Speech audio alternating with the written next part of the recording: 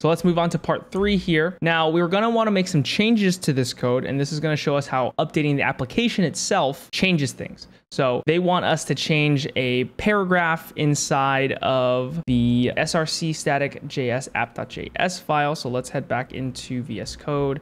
We're in src, we're in static. We're going to go to index.js, js app.js, sorry, and then go to 56. And then we're simply going to change this text to be what they told us. We're going to go ahead and save that. But now that we've updated the application, that means we actually have to build another version of this image because the image we built cannot be rewritten. It is completely read-only. And so if we're going to make any changes, we have to create another image. And so that's exactly what we're going to do. We're going to run the same docker build command in the terminal, and that's going to build another image. And so now what we're going to do is we're going to run container command, but we're going to get an error here because we already have a container with that name that's binded to port 3000. Now, if we want to remove the old container, this will bring us back into Docker PS. So we're going to run Docker PS. And so we can see that this container is still running. So what we're going to do is we're going to say Docker RM, paste the container ID.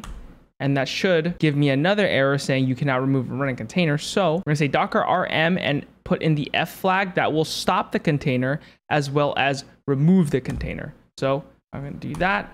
And that should now get rid of it. And now we can see that this has stopped, and we can copy and paste this again. And now we've created another container and it has started running with the updated image. Now, if we go back into the To-Do app and refresh this, you can see that it's completely fresh and the new text has been added. So that's what happens when you go and update an application.